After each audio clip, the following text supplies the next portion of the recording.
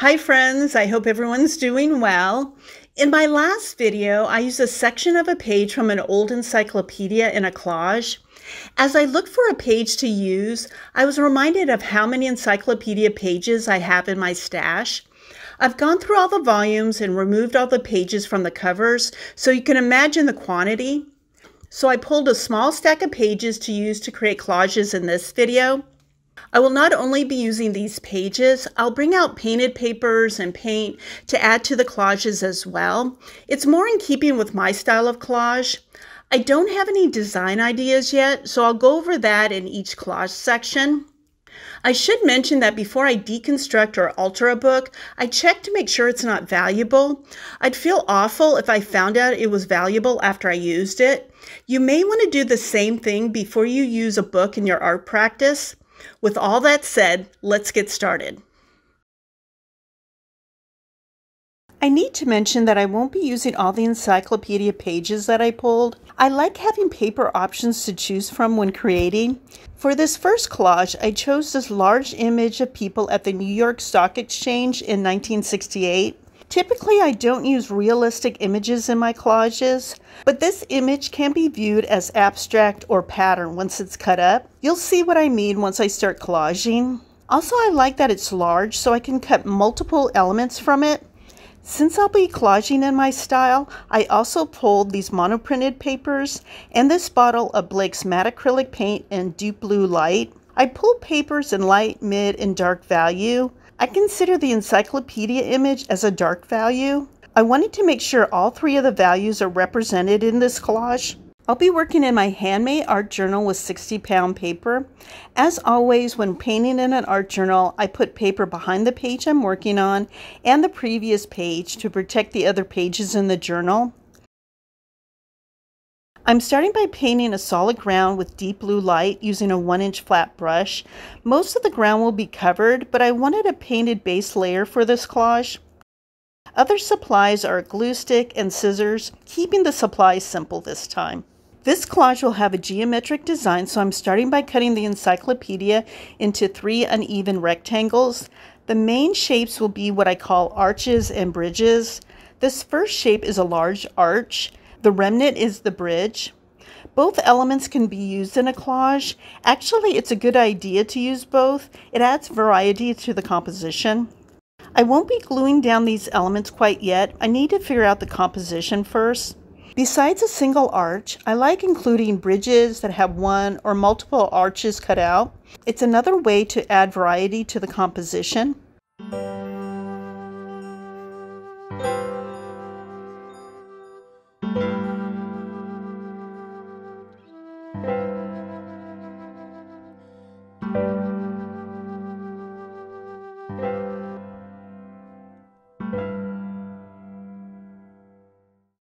I could leave the bridges as is so the blue ground will show through. Instead, I'm adding paper to those areas. Since the collage is leaning dark in value at this point, I wanted to start by adding mid to light values. Started with adding the light blue monoprinted paper to this single bridge element. I prefer to cut the paper that will go under the same size as the element. It makes it easier to line up the two elements together when gluing.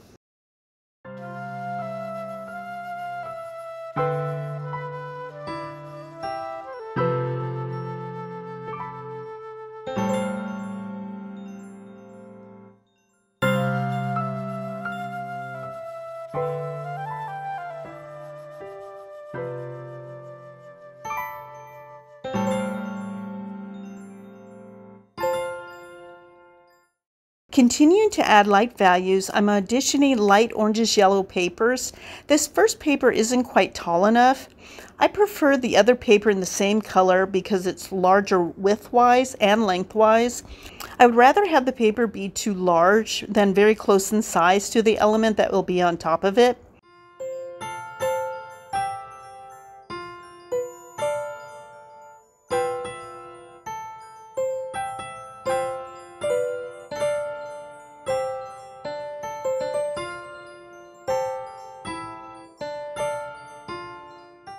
I decided that I like the placement of this element, so it's time to glue it down.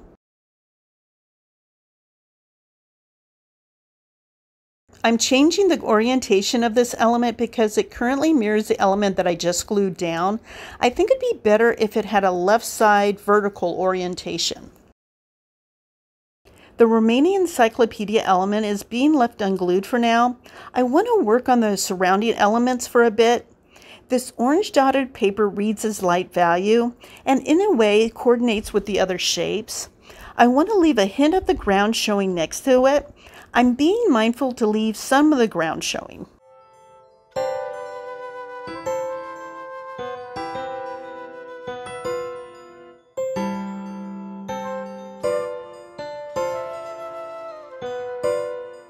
I'm planning on leaving the ground showing as the bridge for the last encyclopedia shape. This lower right area would be awkward looking if I left it as the ground color, so I'm adding a small element of the light orangish yellow. This element ties in with the element along the upper left side, balancing the composition. I debated about adding the leftover encyclopedia arch to the upper right area. I thought it'd be too similar to the other element with the light blue in the lower left area. I decided it wasn't because I'm adding a different color monoprinted paper underneath it later. This collage needs some of the remaining spaces broken up with different sizes, shapes, and colors. Adding this long, narrow, light blue element will help to define the elements around it.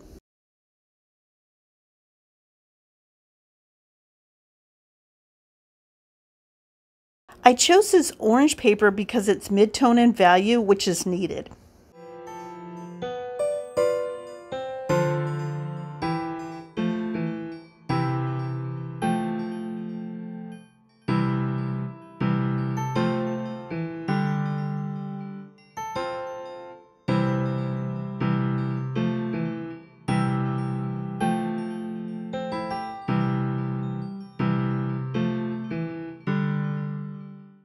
The area next to it needs to be covered. Again, if I left it as is, it would be an awkward shape. Adding another narrow light blue element will balance the composition.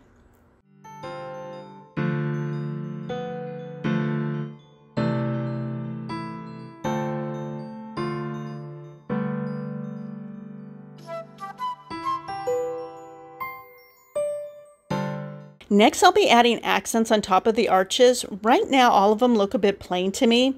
This small leftover encyclopedia arch fits nicely on top of this light blue arch. I like the look of off-center elements, so I won't be gluing exactly in the middle. The collage needs a bit more dark value elements. I'm cutting arches out of this dark blue monoprinted paper to add on top of the light orangish yellow arches. This dark blue paper ties into the dark blue ground. I'm cutting the elements from different areas of the paper so each one will have a different pattern. It's another detail that I find appealing for collage compositions.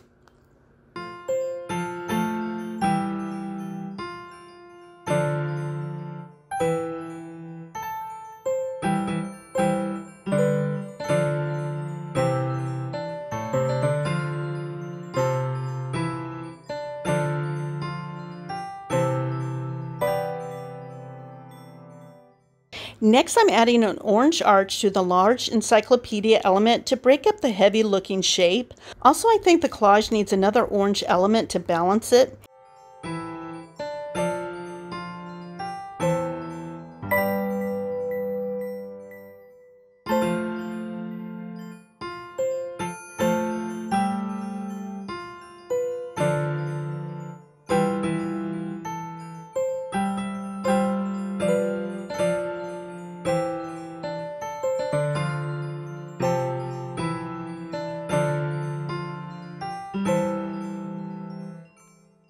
There's enough room to add another arch, but a smaller light blue one.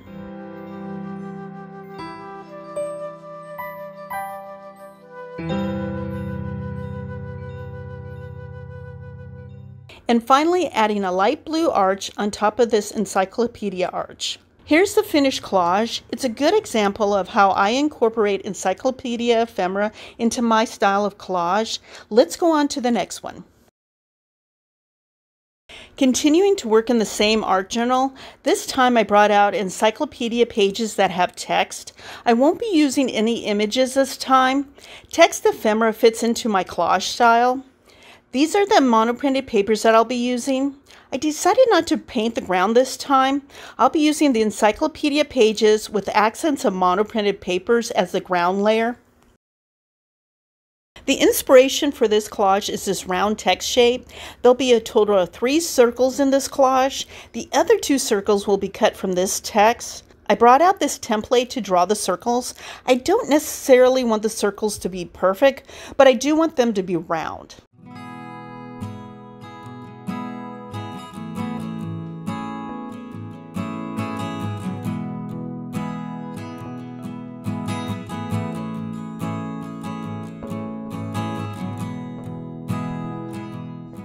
I thought it'd be interesting if the circles were half encyclopedia text and half monoprinted paper. I'm using the text circles as a guide when cutting the monoprinted paper. Again, I'm not striving for perfect circles. Washi is a good tape to use to secure the papers when cutting. It's strong enough to hold the papers in place, but not too strong that it'll tear the papers when it's removed. I cut a section, then moved the piece of washi to secure the cut sections in place. Instead of cutting a straight angle, I thought it'd be a nice detail to cut at a slight angle. I'll do the same steps for the other 2 circles.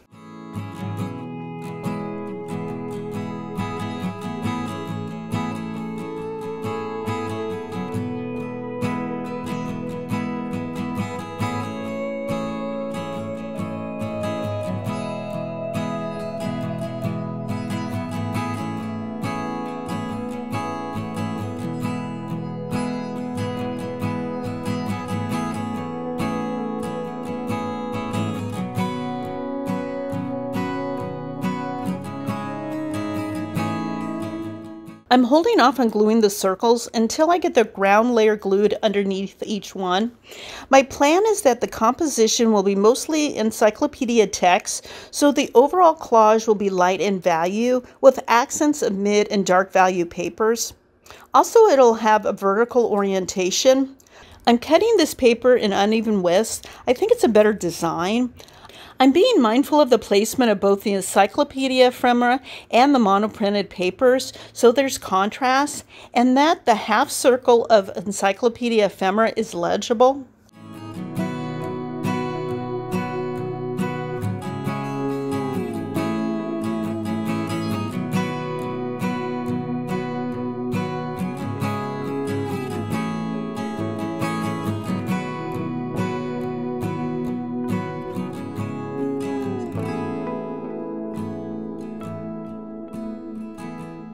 I'm adding a sliver of this green paper to start to build some color into the collage.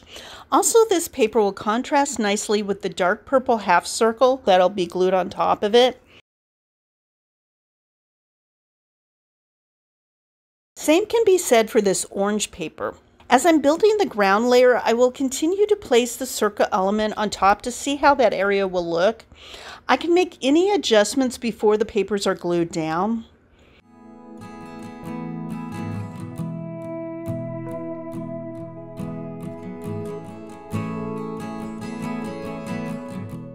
I'm adding dark blue next because this paper will be under the encyclopedia half circle. The dark value will contrast with the light value of the half circle. It will help the half circle to be legible instead of blending into the ground.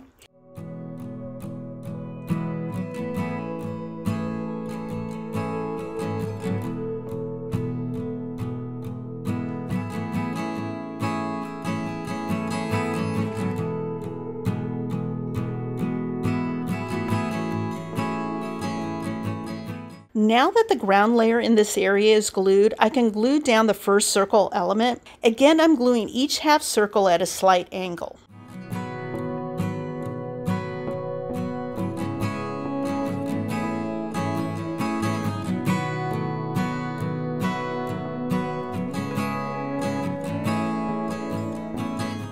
Next, I'm working on the area underneath the blue and encyclopedia text circle. This next piece of text will work under this area of the blue half circle because there'll be contrast. The section underneath the text circle needs to have some color, so adding a yellow paper will help to define it. The section underneath the text circle needs some color, so I'm adding yellow paper that will help to define it. Yellow is considered a light value paper, but in this instance, I would consider it mid-tone, whereas the text is the light value. Also, it helps the composition to have yellow paper smaller than the other paper that's already glued down. Varying the size, shape, and color of elements is a good quality to have for a balanced composition. I started to glue down the circle, then realized that I need to glue another ground paper underneath the blue section. Luckily, it was easy to peel up. Now onto the area underneath the last circle and the whole right side of the collage. I thought at first that another long, narrow element was needed in this area. Then I decided to cut a wider, shorter piece to fit in that space. Also, I needed a different size because most of the glued paper is long and narrow. Once the orange element was glued, I can glue down this final circle.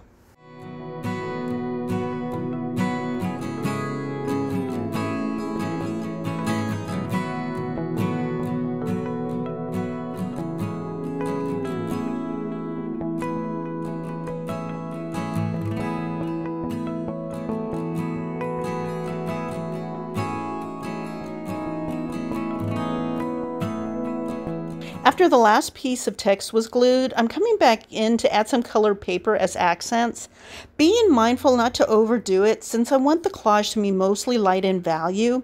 I tend to create collages that are mostly mid to dark in value, so I wanted to switch it up for this one. Adding a small dark purple element in this area ties into the dark half circle and helps to balance the collage. I'm adding another yellow element to tie in with the existing yellow element. Also, it helps to define the half circle next to it so it doesn't blend into the ground. This scrap of orange paper works in this area that only needs an accent of color. Same can be said with the green scrap of paper in the upper right area. The left side looked a bit plain, so I'm adding a long, narrow, dark purple element. It adds a hint of color and ties in with the other dark purple elements while keeping the overall light feel of the collage.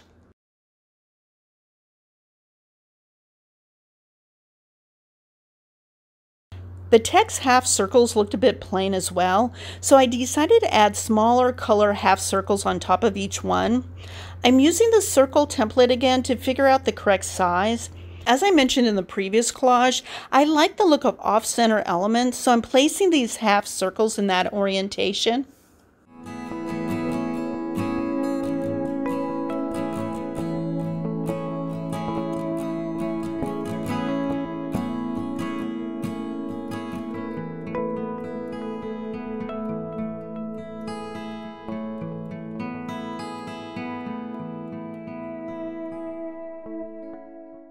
Here's the finished collage. The composition is in my style, but the overall light feel of the collage isn't necessarily my style.